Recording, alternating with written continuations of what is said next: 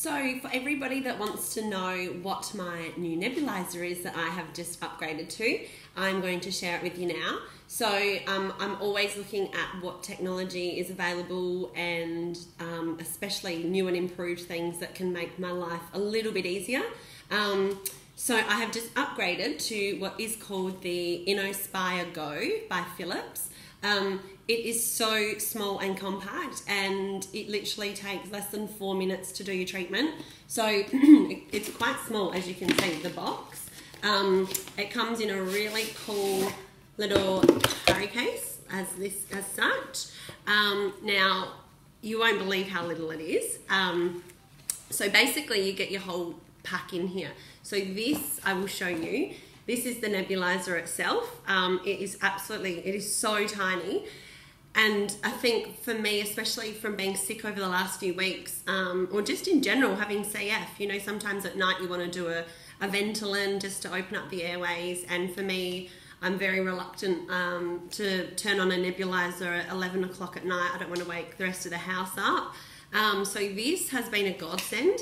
And also just in the mornings, you know, with school drop off and just life being busy, we've got things to get to. I don't need to plug it in. It's not a big bulky nebulizer. So I'm able to literally take it on the go with me and do my nebulizers. So I highly recommend it.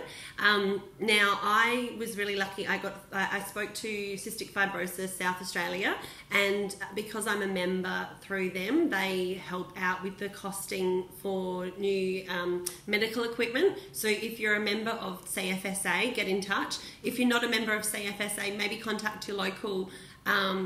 If you're in another state watching this, contact your Cystic Fibrosis Association. They might have some sort of funding available that you can use. So it's really cool.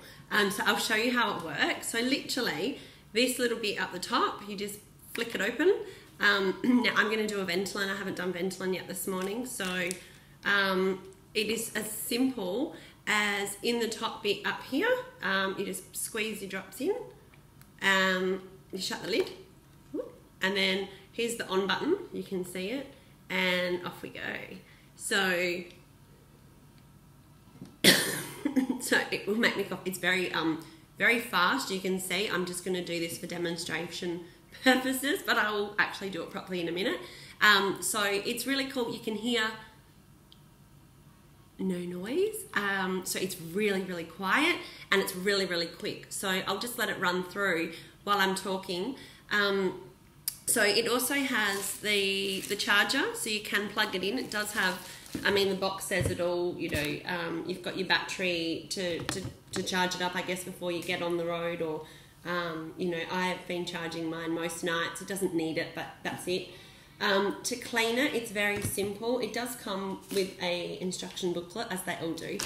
But to clean it, you just need to do it in warm soapy water. So I'll just turn it off for a minute.